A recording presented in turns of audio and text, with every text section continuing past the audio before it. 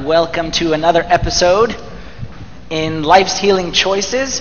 And if you're just joining us here today, and just a quick review for those who are here for the first time, what we're talking about in this series is about how every single one of us has things in our life that needs healing from God, that we need God to either remove some of the habits that have been enslaving us, or God to heal some of the hurts and the pains and the hang-ups and the things in our past. And in order to find that change in our life, we agreed that we can't do the change, but that there are choices that we can and we must make in order for God to do those changes in our life. And the first three choices, as you see up there on the screen, well, first week was the reality choice. And the reality choice said basically that I can't, to admit that I am powerless, and on my own, my tendency is to do evil. Second week, after a very depressing first week of I can't, second week was hope choice, which is that even though I can't, God can, because God is powerful, and I believe that God is alive, and that He is working in my life, and that He wants to change me, and God, most important, is on my side, above all else. And then the third week, which was last week, now that I know that I can't, and that I know that He can, then the job is to let Him do His job. And that was the commitment choice, and to surrender my life, and especially those areas that I'm struggling with. I can't, I'm powerless. He can, He's powerful. Let Him do His job and get out of His way. Now that the groundwork has been set, today we're going to begin letting Him. Now that we agree that we need to let Him, today we're going to begin letting Him. And that leads us to our fourth choice, which I'm going to go straight in. Is our fourth choice for today is probably the hardest choice of all. And our fourth choice is the house cleaning choice, which says the following: I openly examine and confess my faults to myself, to God, and to my spiritual partner or partners. I'm going to explain this sentence in a little bit, but before I do, I know what most of you are thinking. I know what most of you are thinking right now. I didn't sign up for this. Like, I'm here to listen and to kind of evaluate what's going on, and then at the end, I'll see what to do about it. But I didn't sign up for this declaring my faults. I didn't sign up for expressing my weaknesses. It's hard enough to admit it to myself. It's impossible to admit it to God sometimes. Man, no chance I'm admitting it to anyone else. Hard to myself, near impossible to God sometimes. No chance I'm admitting it to anyone else. I'm going to explain what I mean by this sentence. And I'm going to explain what I mean by admitting your faults to your spiritual partner and how that ties in with the sacrament of confession and your Father. I'm going to explain all that in a second. But the first thing that we need to understand at the beginning is, we said in the beginning, the goal of this series is to find freedom. Remember that? We said we want to be free. We talked about the chains. We want the chains to go. The things that have shackled us, we want to free. We want to soar. I didn't put the verse up on the screen, but the famous verse. The Lord says, if you want to be free, you have to know what? You shall know the truth, and the truth shall set you free. That's John 8:32. I didn't put it up there. You shall know the truth, and the truth shall set you free. Here's what I'm trying to say. Truth and freedom are linked. Truth is the price you must pay for freedom. Or, the flip side, freedom is the reward for truth. But you will never find freedom unless you learn to find honesty and truth. The rest of the time, I'm going to focus on the truth side. But let's just, for like 1 minute, kind of set our sights on the freedom side. I say the word freedom. I say the word relief. I say the word clear conscience, no guilt, no shame. Can you breathe it in with me? Can you? I can smell it. Wouldn't it be great? All the guilt, all the shame, all the stuff that I spend day and night trying to hide and avoid. Wouldn't it be great that I'm free? I never jumped out of a plane. I don't ever expect that I will. But the feeling of being in the air, free fall, seems pretty cool. And those who have done it tell me that it's a pretty cool thing. And I can imagine that if I could sign up for just the free fall without the jumping or the landing, okay, I'd probably do it. But you can't. You can't have just this without the jumping. And that's what I'm talking about here today, is that God wants to give us that free feeling. Guilt-free, shame-free, clear conscience, nothing weighing. But you have to jump out of a plane. And no one wants to jump out of a plane. And it's scary to jump out of a plane. And you know what's landing on the other side of jumping out of a plane? But today, we're going to jump out of a plane. I shouldn't say today. This week, we're going to jump out of a plane. And it's going to be scary, and it's going to be hard. But man, oh man, it's going to be worth it when we're free falling down there like that. I guarantee you right off the bat, just like anyone who would be up on a plane, guarantee you, no matter how you feel right now, standing at the door of the thing with it open, fear is going to come. And 100% the enemy is going to fill your mind and your heart with fear this week. You're going to have 1,000, 10,000 excuses as to why you shouldn't be open and honest, why you shouldn't examine yourself, why you shouldn't confess. There's a million reasons, and the enemy is going to fill you, and every single one of those reasons has the same root cause. It's fear. It's fear. He's going to fill your hearts with fear about what people are going to say, about what God's going to say. Fear. But we know that there is no fear in love, that perfect love casts out fear. And all of these fears are based on a misunderstanding or a false thing, a false idea, a myth about something. So what we're going to see here today is some truths that when you open that can of worms, what's going to happen, and when you jump out that plane, what's going to happen. Our beatitude for today is Matthew chapter 5, verse 8, that says, "Blessed are the pure in heart, for they will see God." Blessed are the pure in heart, for they will see God. Period. I want to see God. You want to see God. The Bible says, "Blessed are the pure in heart." Two truths that this teaches us right off the bat. The first truth is that God doesn't want me to be perfect. He wants me to be pure. What I mean by that is that I'm thankful that it doesn't say, "Blessed are the perfect in heart, for they will see God." It does not say that. It does not say, "Blessed are the perfect," as sometimes we think it is. And we think because I'm not perfect, I can never achieve this freedom, or I can never see God. The Bible doesn't say, "Blessed are the perfect." It says, "Blessed are the pure." In John chapter 11 is a story of Lazarus when Christ raised him from the dead. You can learn a lot about what Christ wants to do in your life by seeing what he did in the life of Lazarus. John chapter 11, verse 43 and 44.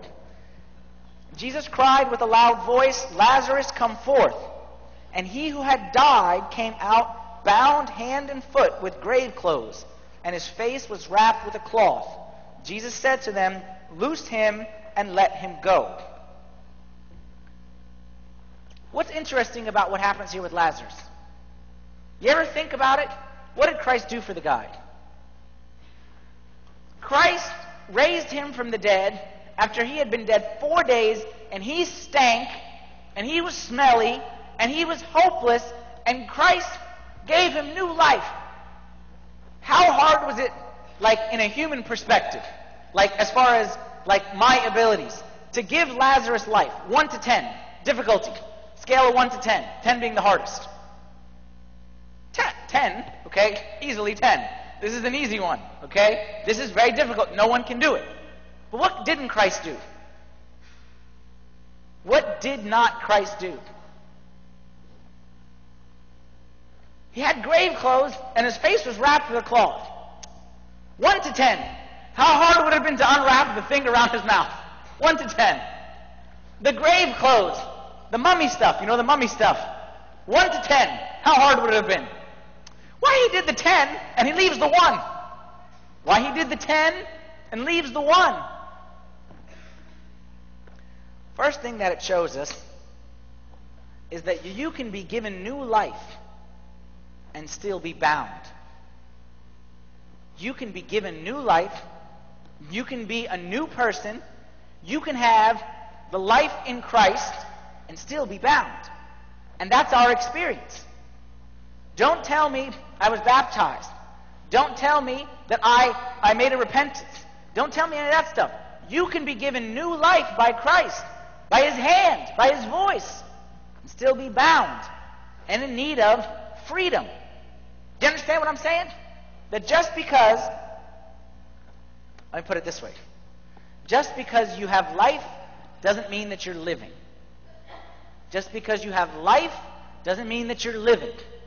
And Jesus didn't come just to give us life. He came to give us fullness of life. That's what He says in John chapter 10, verse 10. I have come that they may have life and have it more abundantly.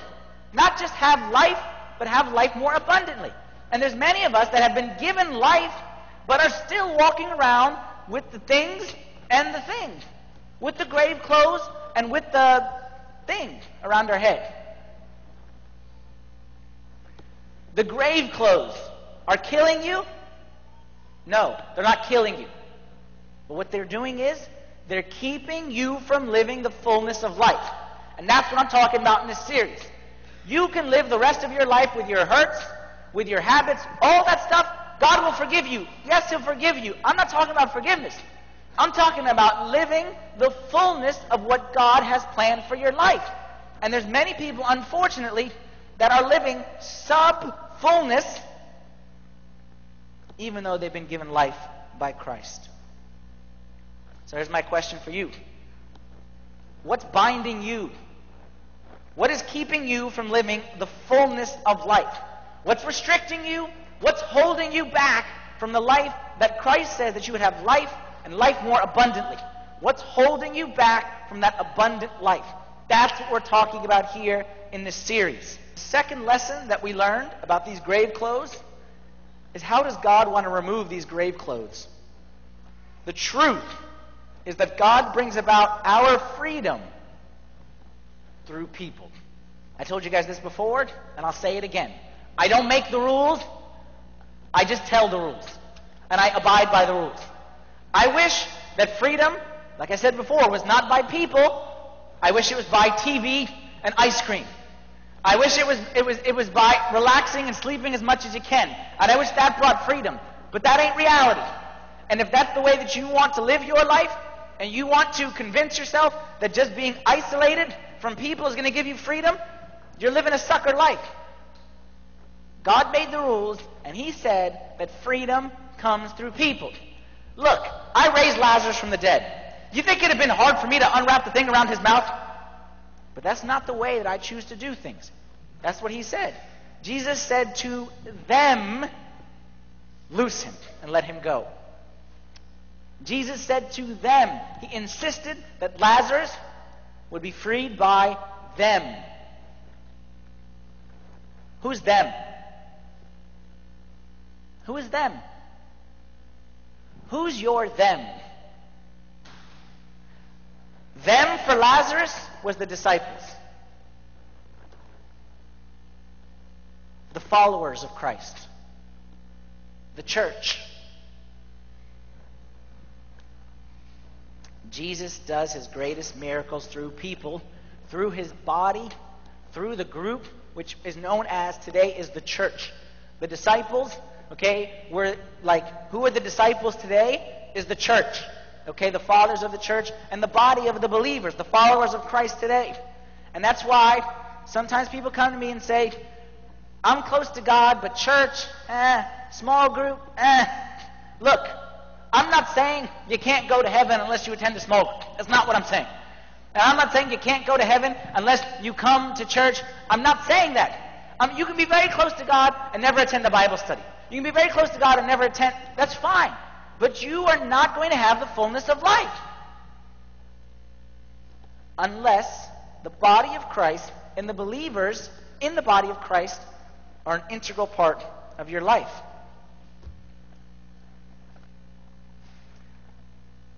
What every single one of us needs Okay, y'all heard of the movie?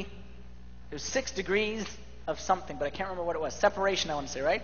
Okay, I don't know what that movie was about, but I don't believe in 6 degrees of separation. I believe in 360 degrees of relation.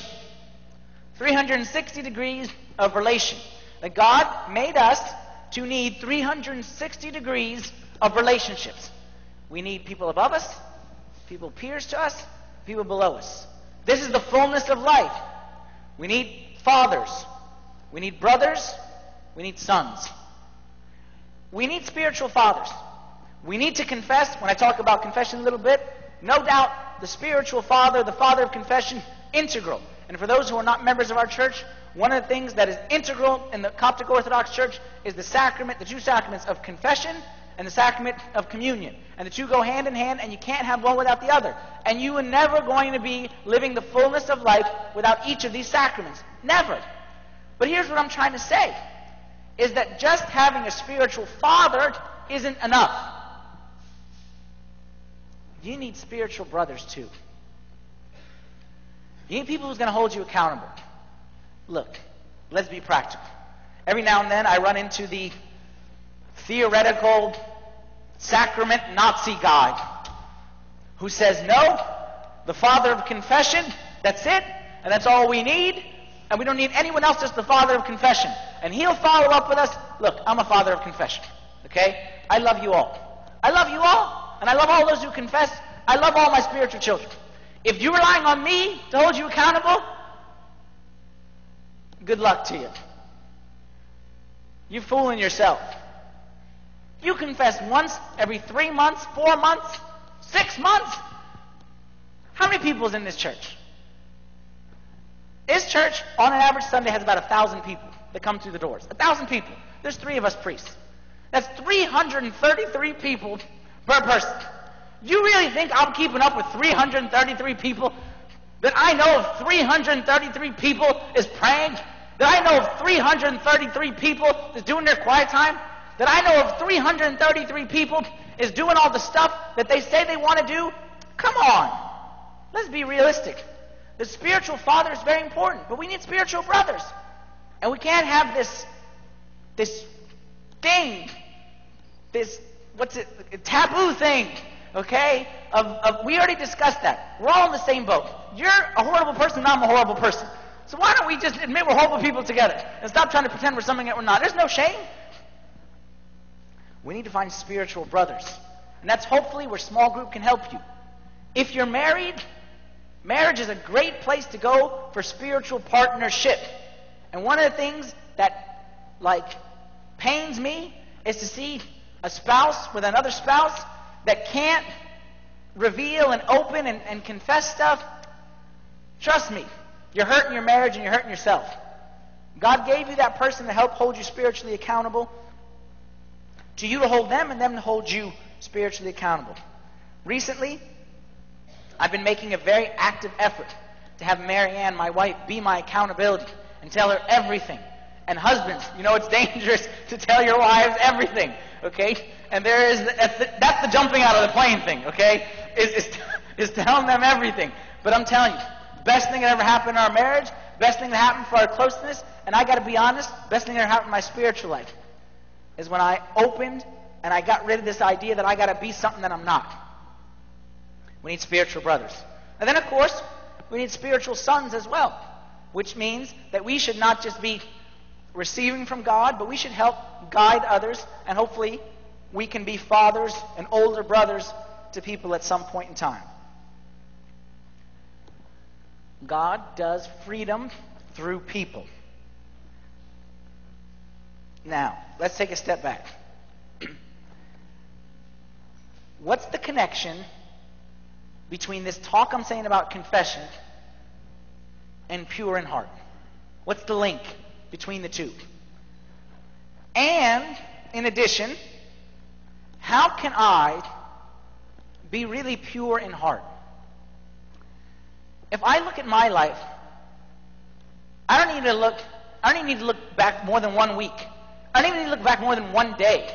And just as we heard in the sermon today, okay, we heard about judging in the sermon today, that if we're honest, in the last 2 hours. I don't need to look very far to see I'm not pure in heart. I'm not. My heart's not pure. My eyes aren't pure. My thoughts aren't pure. My hands aren't pure. My feet aren't pure. And then you come to me and say, okay, God doesn't need perfect, but He needs pure in heart. How can I be pure in heart when I see so much impurity inside? First thing we realize is, as with everything else, is that this job of purifying the heart is a lot more Him and a lot less me than I think. Okay? It's more Him and less me. I have a part, and we'll talk about my part. But let's not negate the fact that 99.99% of grant me a pure heart is Him, not me. Said another way, being good doesn't purify your heart.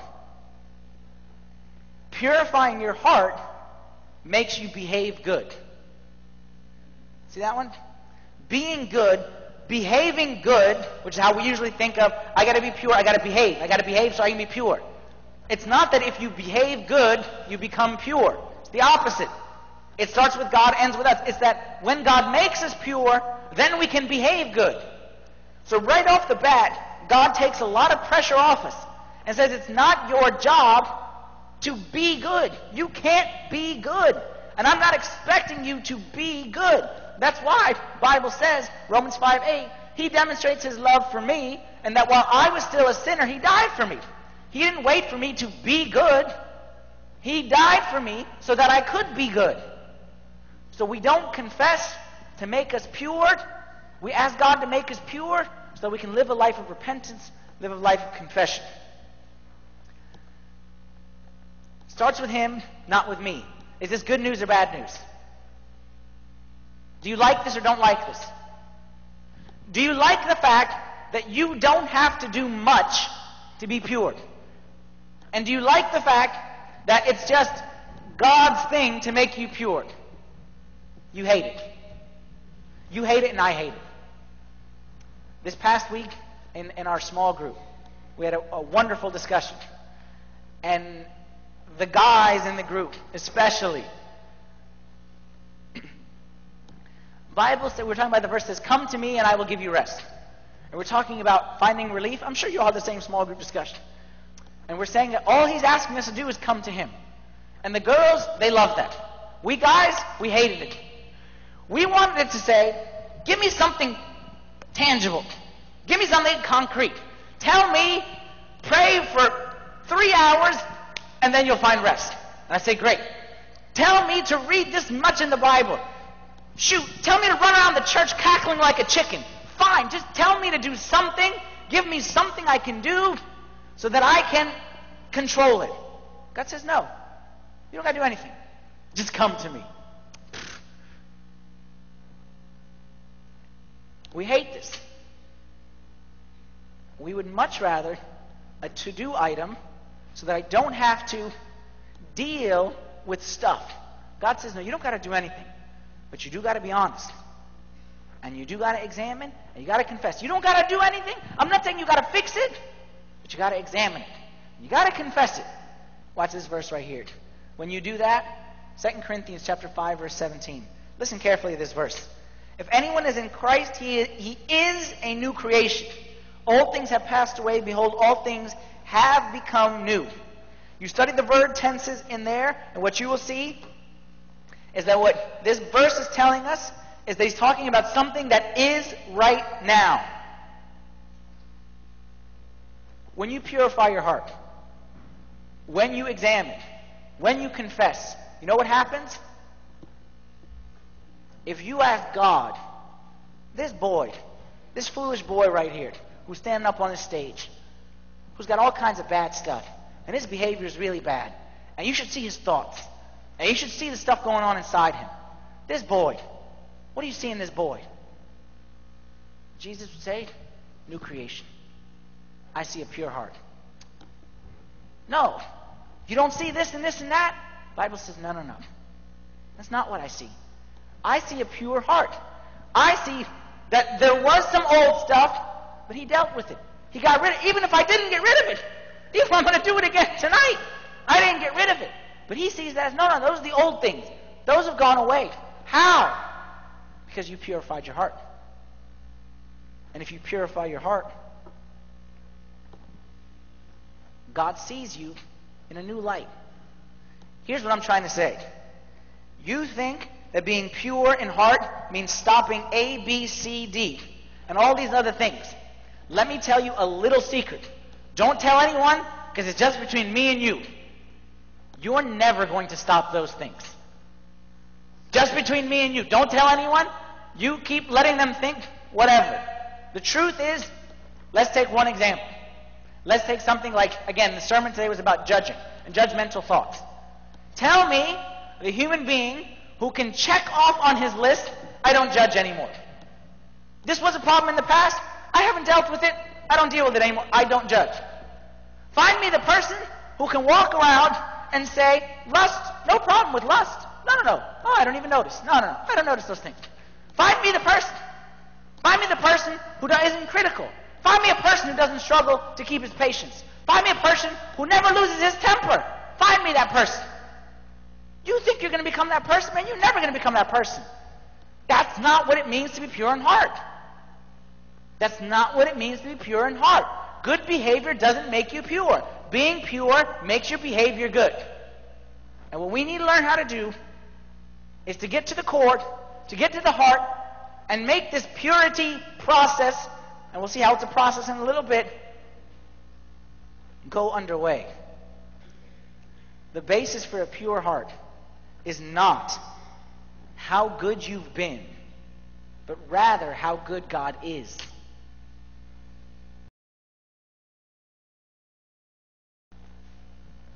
The basis of the purity of your heart is not how good you've been, but how good God is.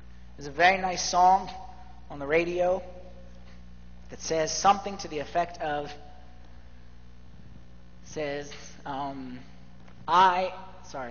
you are who you are, no matter who I am. Is that right? Something like that.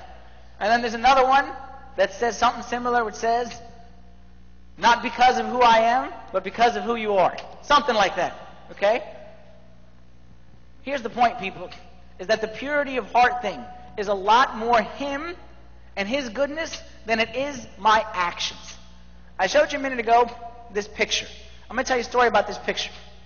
This picture, if you go on my desktop at home, you find this picture. And don't tell any of them, okay? But this replaced the picture of my kids, okay? My kids used to be on my desktop, but I found this picture. Don't tell them, okay? Don't tell them. And the reason why, this is my favorite picture in the world. The story of this picture is a picture I took with my camera phone back this summer, maybe in like June or July or August. I was in a place called Calgary, okay? Calgary is a place very, very, very far away, okay? It's up in Canada on the west side, so like the Rocky Mountains, okay? So like above Montana or something like that. I was at this convention, okay, and they invited me to this convention for the youth and whatever. And usually when I go to these things, you know, they stick you in some crummy dorm room with some smelly kids, and it's one of these things. I get to this place, and man, this place is the nicest place I ever stayed in my life. It's so nice, they don't even call it a hotel. You know what they call it when you're big time? A chateau. Yeah, watch that one. I stayed in my very own chateau. And I'm in this place, and I'm inside, and there are like 10 guys grabbing my bags. And at first, I didn't want them to grab my bags, and I realized they were trying to help me, so I let them carry my bags. Get to the room, and there's a big flat screen TV in the bathroom. In the bathroom. You're sitting there, and you could make an experience out of the whole situation. All kinds of soaps and shampoos and all kinds of stuff. And the nicest place I've ever been in my life. And I'm going up and down the elevator like a little boy, playing with all the different stuff and all the different amenities. And this place is the nicest place. Then the next morning I wake up. I wake up early in the morning, even before most of the group was awake, before the sun had just started to come up. I went outside. I had arrived there in the evening, so I didn't really get to see the place. So I went to like the the front desk, and I said, I had my Bible with me. I said, is there like a quiet place, a scenic place that I can go and just, do some quiet time? So the guy like chuckled, as if like I'm an alien from the moon, okay? And he's like, yeah, just go out these doors. I'm the only idiot in the world. I walk out these doors, and I find myself in front of this huge lake, which honestly the water was crystal. I look up, and it's the tallest stinking mountain I've ever seen in my life, which must have been 100 stories high, 1,000 stories high. As far as I was concerned, it went up, and God was sitting right on the top of it. And I was just in awe and amazement. We had some free time later in the day, and I asked the group if we could do some hiking and go as far up as we could go. This is as far as they would let us go, and I took this picture. You see this picture? You see there at the bottom? There's our chateau. And then you see this mountain above it? Every time I look at this, the mountain looks unreal, doesn't it? It almost looks like a cartoon. It looks like someone just copied and pasted it in there. It doesn't look real.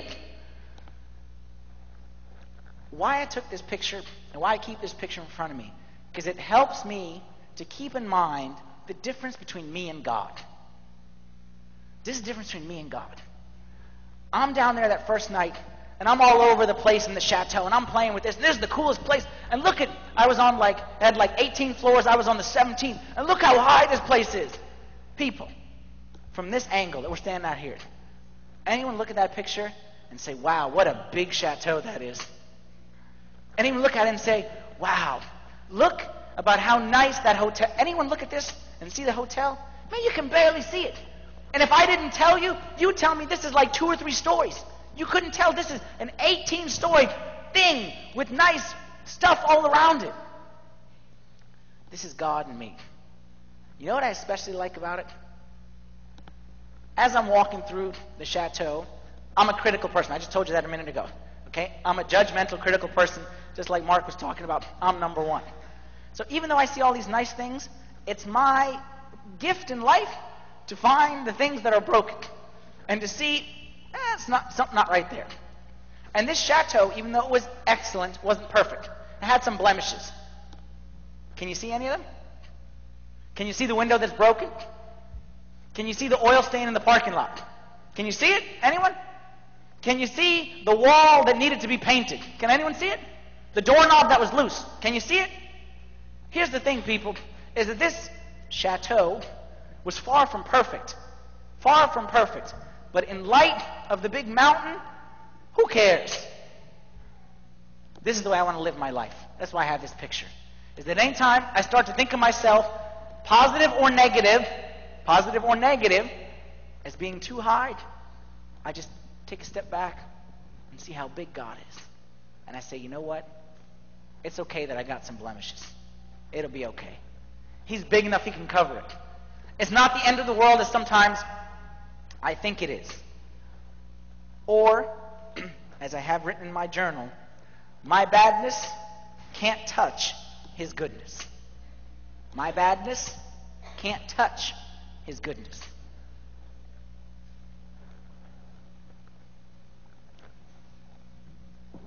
My question for you is, get away from the behaviors. Leave that aside. We're going to deal with those at another time. I want to go to your heart. And I want to go inside to your heart. And I want to ask you, what's inside your heart? Your actions may not be pure, but is your heart pure? God is looking not for people who are perfect in action, but people who are pure in heart, who say, God, I have all these weaknesses, and God, I want to give them all to you, and I want you to purify me, and I want you to cleanse me, and I'm willing to do anything to get rid of it. And I know I won't, and I know I'm going to try and fail and try and fail and try and fail, but I'm never going to stop trying because I trust that you, the big mountain, your goodness, can cover my badness. That's the heart that God is looking for. Don't let your actions talk smack to you. Don't let your actions like bully you and say, no, you can't be accepted. And no, you're bad. Look at your actions. Man, don't let your actions talk bad to you. God doesn't care about actions. He cares about heart. Want to see one of the nicest verses in the Bible? I'll show you one of the nicest verses in the Bible. And if you keep this verse, the devil can't touch you if you keep this verse close to your heart. 2 Chronicles chapter 16, verse 9. The eyes of the Lord run to and fro throughout the whole earth to show himself strong on behalf of those whose heart is loyal to him. Not those who don't use bad language, not those whose eyes never looked at a bad thing, not those who never lost their temper, not those who are perfect in action, but those whose heart is loyal, and those whose heart is saying, I want to be pure. I want to live this life that you want me to live. And I know I got problems, but I admit it, I confess it, and I'm not hiding it. Lord loves to show himself strong on behalf of those people.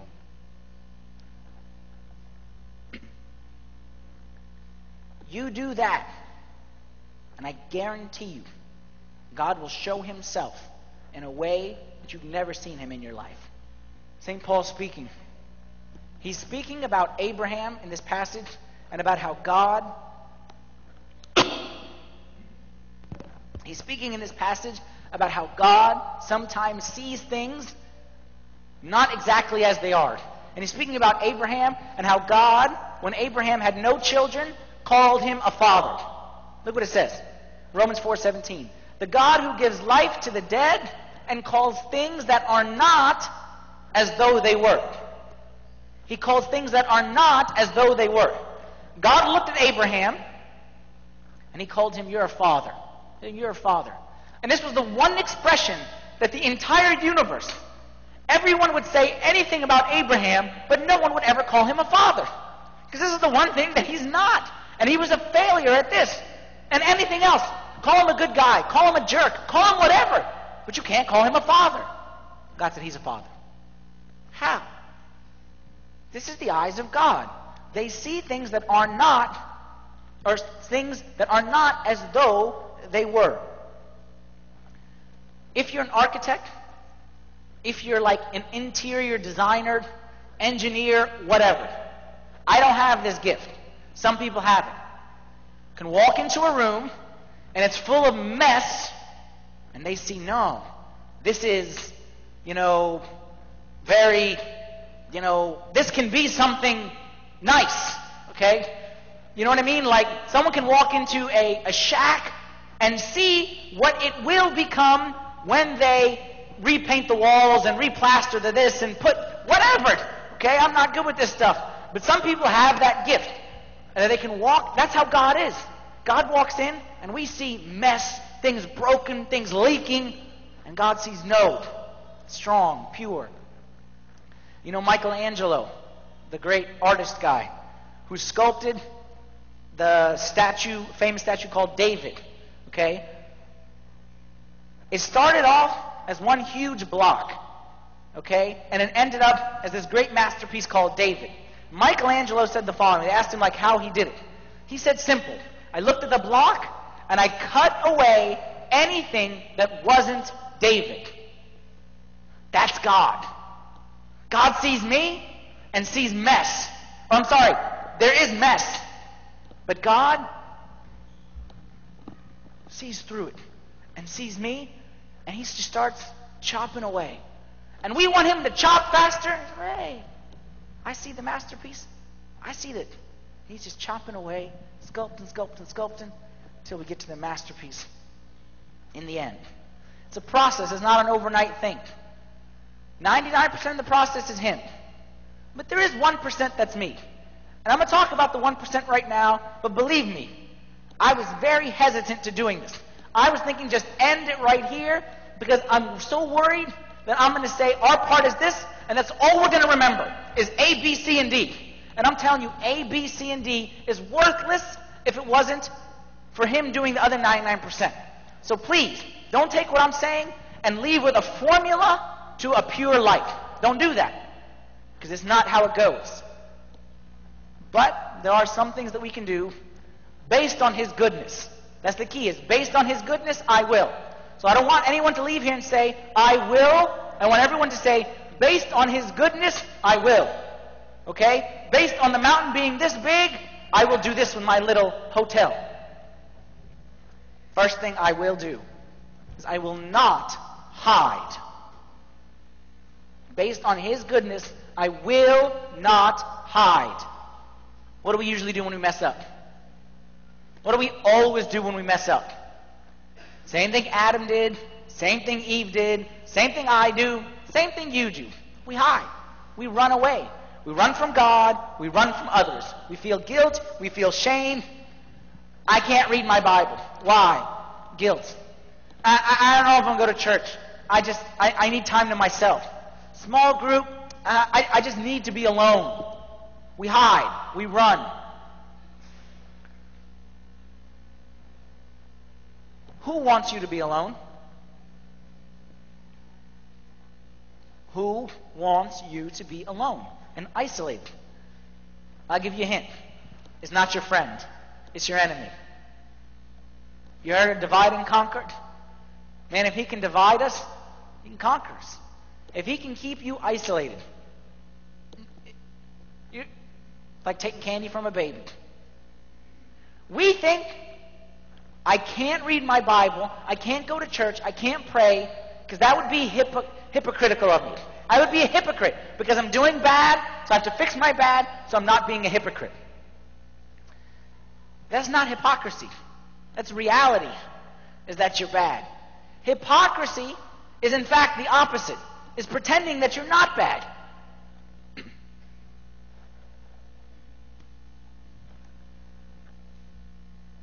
We will not hide our sin. Especially, we will not hide it from the one, the only one who has the power to kill it. If you have sin, you need a Savior. And the only way that you can be freed from your sin and given salvation is through a Savior. What I'm saying is, we think I have sin, can't go to God. God is saying, hello, my only purpose of my existence is to kill sin. We think I have sin. This is exactly like saying, I have too many bugs to call the exterminator. I'm too sick to call the doctor. My house is too dirty to call the cleaning people. This is what you're saying. Doesn't make any sense. His specialty is to deal with and remove and fix sin. So the more that sin, I'm not going to hide from God, I'm going to run towards God. That's what the Bible says, is that He's the solution. 1 John 1:9, if we confess our sins, He is faithful and just to forgive us our sins and to cleanse us from all unrighteousness. To cleanse us and forgive us. Forgive and cleanse. Forgive, salvation, cleanse, healing. Okay, we need both of them working simultaneously. With that said, I'm not saying that God doesn't care about sin, or God is soft on sin, or your sin is no big deal. God is not some softy in the sky who says it's okay. That's not what I'm saying. God hates sin, but He loves you. And no amount of sin can separate you from the love of God. Again, not my words, words of St. Paul. Anyone who struggles with guilt and shame, you got to memorize these verses and post them someplace prominent. I am persuaded that neither death nor life, nor angels, nor principalities, nor powers, nor things present, nor things to come, nor height, nor depth, nor any other created thing shall be able to separate us from the love of God, which is in Christ Jesus our Lord. And you know, this is Romans 8. You know, Romans 7, the verse we've been talking about several times, was the verse where St. Paul said, man, I'm the worst person in the world. I don't know what I'm doing. The things which I'm trying to stop, I can't stop. And things which I'm trying to start, I can't. And on the heels of saying, I'm the worst person, I have the worst action, it says nothing can separate us from the love of God, which is in Christ Jesus our Lord. He hates sin, but He loves you. We will not hide. Number 2, we will not let our lapses turn into relapses. What's the difference between a lapse and a relapse? I got to be honest. I stole this from an article I read one time about dieting. Very spiritual matters. And it was talking about, when you look at it in the terms of dieting, it makes very easy sense. When you go on a diet, okay, and you're trying to stop eating ice cream, okay, or fudgesicles or whatever, okay, and you're trying to stop. It is inevitable. It is inevitable. You'll break your diet. It is inevitable that you will at one point in time down a half a gallon of ice cream. It's just going to happen. But when it happens, you have a choice. Was that episode a lapse or a relapse? What's the difference? A lapse means, hey, that was a tough night. Let's get back on track. You live to fight another day. A relapse is, oh well, all is lost. I did my best while I had the chance. Bring on the Ben & Jerry's. You have a decision to make in your mind, okay? You finished the ice cream. You ate it. Now in your mind, you have a decision to make. It's a will thing. It's not the ice cream that makes the decision. It's you. Was this night of binging and delight that we had, okay, with the ice cream, was this a lapse or was it a relapse? Same thing with sin. You're going to repent. You're going to confess.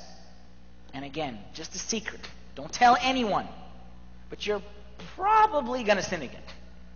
Probably. You make a decision. When you fall into that same sin again, was this a lapse or relapse? Many of us throw our hands up and say, I did my best. I gave it a try. I prayed. Did this small group thing. I fasted. I did everything. I fell. Oh well. Or will we say, I fell off the horse, I'm going to get right back on. And if I fall again, I'm going to get right back on. And if I have 100 lapses, I will not call it a relapse and give myself the excuse. The Bible says in Proverbs chapter 24, verse 16, a righteous man may fall 7 times and rise again, but the wicked shall fall by calamity. A righteous man may fall 7 times and rise again. That's what we want to be. Now, if you want to turn, or if you don't want to allow lapses to become relapses, what's the most important thing that keeps a lapse from becoming a relapse? I'll give you a hint. It's not prayer. It's not fasting. What is it? It's people. It's people. Ecclesiastes chapter 4. 2 are better than 1, for if they fall, one will lift up his companion. But woe to him who is alone when he falls, for he has no one to help him up. Woe to him who is alone when he falls, he has no one to help him up. And how many times we fall, we got no one around us, and we stay stuck down. This is why you need your father of confession. This is why you need to be at church every single Sunday. Because in case you fell Sunday evening through Saturday evening, you need to get back up on Sunday morning, get back on that horse. This is why you need your small group. This is why you need, even within your small group, someone who can hold you spiritually accountable, who can kick you in the pants when you need to, and say, hey, we're making this commitment together, let's do this together. And it's okay if you fell, let's go, let's get back up. By yourself, you're going to stay down. But if you have someone next to you, trust me, it'll be much easier to get back up and keep on going forward. Third thing we're going to do, based on His goodness, I'm going to learn from my mistakes. I'm going to learn from my falls. I'm not going to waste any one of my falls. Every fall, I'm going to learn something about myself, or about my weakness, or about my circumstances, or about my idiot friends. I'm going to learn something. You ever wondered, why does God make a big deal out of examining yourself? You know why? It's because God just wants us to feel guilty. Like if God just wanted to forgive us, just forgive us. Just forgive us. Why make such a big deal out of finding out exactly and examining? Why? Because He wants you to avoid it in the future. Because again, we're not talking about here just life. We're talking about freedom. We're talking about the grave clothes. And yes, He can give you life.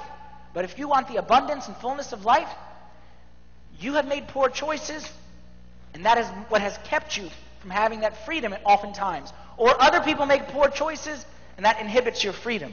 So what He wants us to do is examine and learn from our falls. King David said, In Psalm 32, verse 5. When I acknowledged my sin to you and did not cover up my iniquity, I said, I will confess my transgressions to the Lord, and you forgave the guilt of my sin. What confession does is confession, searching out, examining. What I always think of it myself is like a tube between me and God trying to free flow His goodness and His grace and His power into my life. And these things are like little things, okay, which inhibit the flow, okay?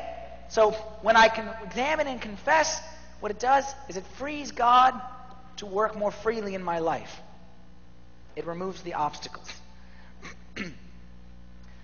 This is very important to those who are especially like, it may feel like you're falling a lot these days. Just the other day, I had someone come to me. Good kid. Kid who wasn't very close to God his whole life, but started over like the past 3-4 months getting close to God, repented, left a group of friends, like made serious changes. And this kid came to me and he was crying. I had never seen this kid cry before. He's a happy-go-lucky kind of kid. What's wrong, man? I thought some catastrophe or something. He said, I got all these sins. And he was really sincere. I got all these sins. And it seems like every time I solve one, man, God is just revealing another one. And God is just opening my eyes to another one. And God is showing me another one. And I can't keep up. Man, you know what I told the kid? I was like, man, these aren't new sins. You've had them all along. Don't be so depressed. You're not gaining new ones. You're just seeing them for the first time.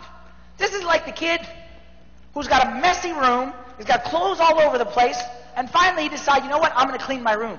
And he cleans his room and he notices a stain in the carpet. And he cries because there's a stain in the carpet. Man, the stain's always been there.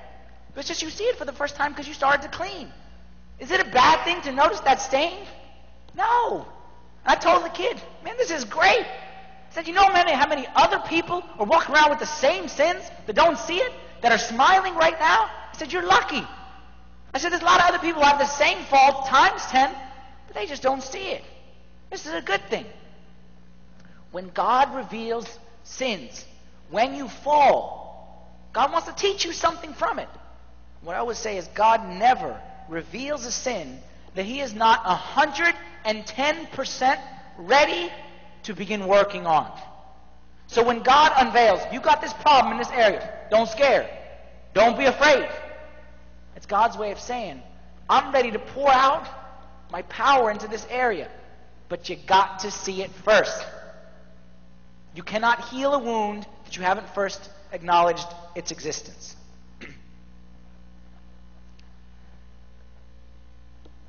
What we're going to do, based on His goodness, I'm not going to hide. I'm not going to let my lapses turn to relapses. I'm going to learn from every one of my mistakes. But then in the end, I will never, ever, ever stop trusting in God's love. It's dangerous to examine yourself because you're going to find a lot of stuff you didn't like and you didn't know was there. Like I said, you're going to find a lot of stains in the carpet, and it's a scary thing. But make no mistake about it. God is trying to shine His power and His freedom in your life, but you got to uncover the mess first. You came in here today like I did, full of problems, full of bad stuff. You, like I, came in today doing your best to hide it. That's what we do.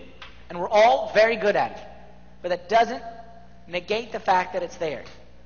What are you dealing with today that's out of your control? What's enslaving you? What is capturing you, handcuffing you? What stuff is it that you just don't want to deal with in your life? Those things, that particular thing, just as this shining light here is shining bright there on that spot. This light here is a good picture of exactly what God wants to do in your life. When you expose it, He's going to shine a light. And yeah, it's going to be uncomfortable, and it's going to be Uncomfortable? But make no mistake about it, that's the first step to healing. Remember this verse. Philippians chapter 1, verse 6. Be confident of this very thing, that he who has begun a good work in you will complete it till the day of Jesus Christ. It's not as much based on you as you think. It's a lot more based on him than you realize. Once God is in there and he's working and he's shining his light, he will accomplish the job. Today, God is not asking you to make a promise that you can't keep. Blessed are the pure in heart. He's not asking you to make a promise that you can't keep. He's inviting you to receive a promise that only he can keep.